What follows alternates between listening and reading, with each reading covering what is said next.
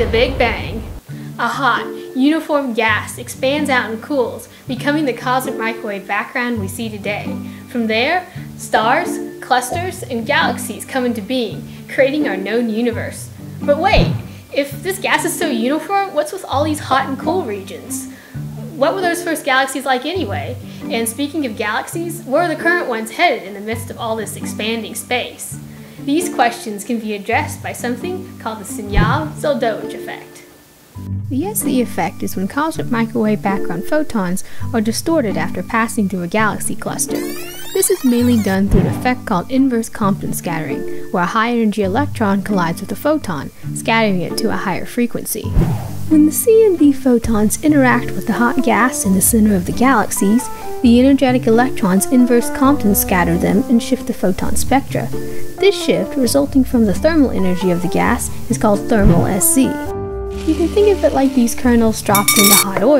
While we would normally view them as unpopped, after interacting with the electrons in the hot gas, they reach us scattered.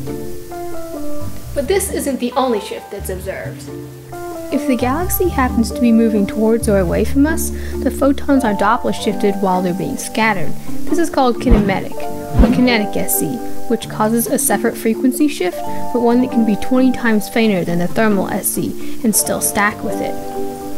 And the thermal SC is already hard to detect, with electrons only having a 1% chance of colliding with the C and B photon. But if scientists could better isolate these two effects, they might be the keys to learning more about the early universe, and even mapping out dark energy. Perhaps the most important characteristic of the SE effect is that it's the same for galaxies at any distance.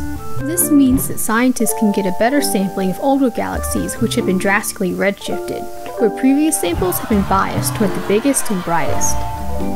Scientists can use the KSC to measure the peculiar velocity of galaxies, but isolating it from the thermal effect has been a challenge.